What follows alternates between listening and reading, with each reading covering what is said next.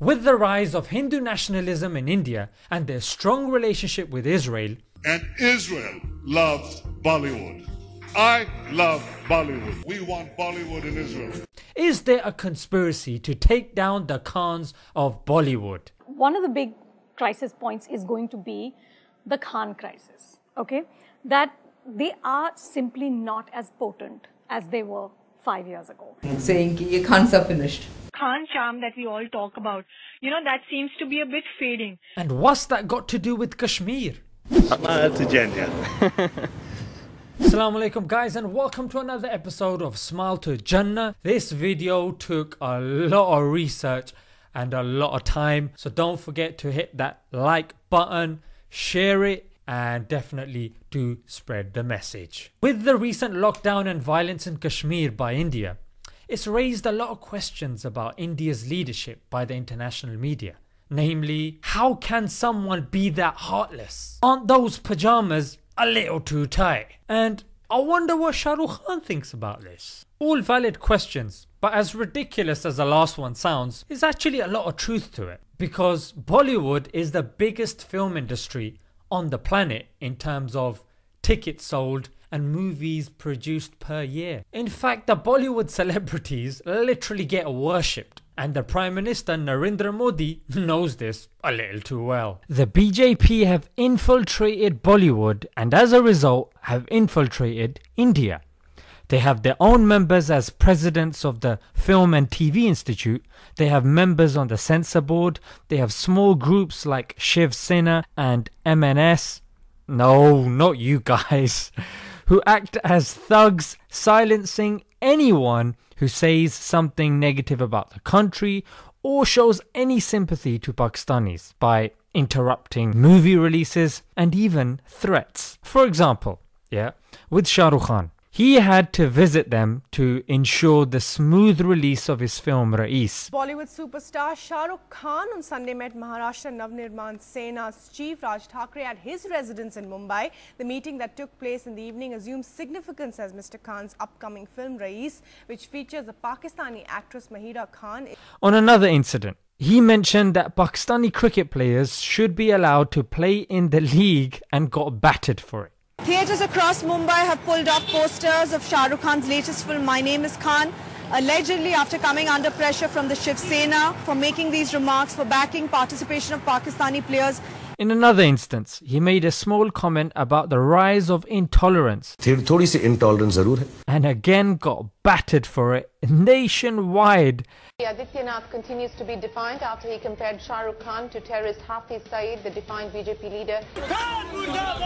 UP के गोरखपुर में शाहरुख के पुतले जलाए गए और मुर्दाबाद के नारे लगे। इलाहाबाद में शाहरुख के लिए भारत छोड़ो के नारे लगे। चढ़ते सूरज के साथ दिलवाले के खिलाफ गुस्सा शहर दर शहर बढ़ता गया। रिलीज के पहले से ही बीजेपी दिलवाले का विरोध कर रही थी। Shah Rukh Khan lives in India, but his heart is in Pakistan. I am not saying that right now we are intolerant. I am not saying that there is a problem. Let's move on to Amir Khan. He spoke out against Modi for the Gujarat massacre and his movie Fana literally got banned. Again, he spoke out against the dam and his movie Tare Zameen Par was affected. He also spoke out against intolerance and how his wife thinks of moving. His career was literally shaken to the core to such a degree that there was a public award for slapping him and people telling him to move to Pakistan, even though he didn't even mention the country. He also made a movie called Thugs of Hindustan, in which pretty much all the lead characters were Muslim, and he got berated for it. So, to play it safe, Amir Khan met with Modi, shared pictures, and despite not usually attending award ceremonies, he attended the one that was hosted by the extremist party RSS. Let's move on to Salman Khan. When Salman spoke positively about working with Pakistani actors, he also got battered for it. His production house was targeted. We have that authentic confirmed news that some agencies were hired to pen down. Really? Yeah, Salman Khan brand ko kill karna hai, usko khatam karna hai. It was कि अगर सलमान खान को पाकिस्तानी कलाकारों से इतना ही प्यार, इतनी ही मोहब्बत है, तो वो खुद भी पाकिस्तान चले जाएं। To play it safe, he removed a song by Pakistani singer Atif Aslam from a movie that was made by his production house to avoid controversy, and he met with Modi to keep things sweet. In 2018, Salman was set to release a movie called Love Ratri, which was a play on the Hindu celebration of Navratri. There were threats made by Hindu mobs to burn down the cinemas, the set, and hurt Salman because they found the title offensive. जो भी सलमान खान को मारेगा, जैसे लीला बंसाली को मारा है, जैसे इसके भी कोई जहां भी सेट लगे उसमें आग लगाएगा, उसको 2 लाख का पुरस्कार गोविंद पाराशर देगा.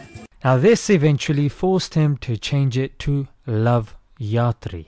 Other actors have also paid the price. Sonam Kapoor, the daughter of Anil Kapoor, she mentioned her sadness with regards to the situation in Kashmir and how she had Pakistani Muslim friends and a Pakistani lineage. That was a mistake and she got battered for it. Works by major Pakistani artists have been removed from T-series and the Pakistani artists have been banned from working in the country. You also had Karan Johar, who also had a Pakistani actor, and he also paid the price. You are questioning them, you are completely politically bankrupt, you are bankrupt as a person, you're bankrupt mentally, and you need to check into an asylum. Bamkher said intolerance is only for people who travel with bodyguards, and it's nothing but a joke to call India intolerant. So it's clear from all this that there is indeed growing intolerance and a rise of Hindu extremism. But you can't say it, no matter who you are. You need to show absolute loyalty to the state. I am not saying that right now we are intolerant. I am not saying that there is a problem. I think, I'll follow what the government of India says. In this supposed democracy which champions freedom of speech. Actors have been told by the Prime Minister to make patriotic movies. And those who are, like Akshay Kumar, are doing really well. In 2018, he overtook Shah Rukh Khan as the 4th highest paid actor on the planet. Patriotic movies are being promoted heavily and being made to seem appealing to producers. For example, you can see the latest one, Uri, is doing really well. In fact, it's on the number 2 spot. Those actors who are seen to be promoting the BJP are doing well in the movie industry.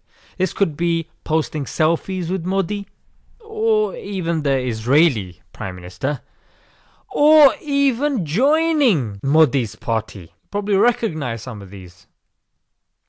And of course, there are more. There was even a movie made on Modi near election time, and interviews by Bollywood stars to help boost his image. So despite 2018 being a flop year for the Khans, this whole talk of removing them doesn't really make sense to me, because is there any point in removing them? I mean, they don't really seem like a threat anymore, to be honest. Suddenly this year, because there have been 1 or 2 films with these lead actors that haven't performed, suddenly there's this theory. They have to live in the country, they have to work in the industry, so they're gonna have to play the game. And the fact that they're a bad role model for Muslims, I mean, let's face it, the only thing Muslim about them is their name. They're not practicing, and nor do they ever claim to be practicing. But considering Hindu nationalism is still rising, their link with Israel is becoming very strong. We're putting our money where our mouth is. They might just think that rather than having the Khans at the top, they might just be better off having their own at the top. But whether they're there or they're not there, the rise of extremism needs to be stopped, no matter where it is. So, will anybody stand up to the current government? Can anybody stand up to them? Will someone put their humanity in front of their career and their money? Some are, of course, taking a stand. And hopefully the Indians will loosen the grip that the celebrities have on them so they can think for themselves and without looking through the prism of hate. We pray that this happens, and we pray for the people of Kashmir and the people of India. Until next time, Assalamu alaikum.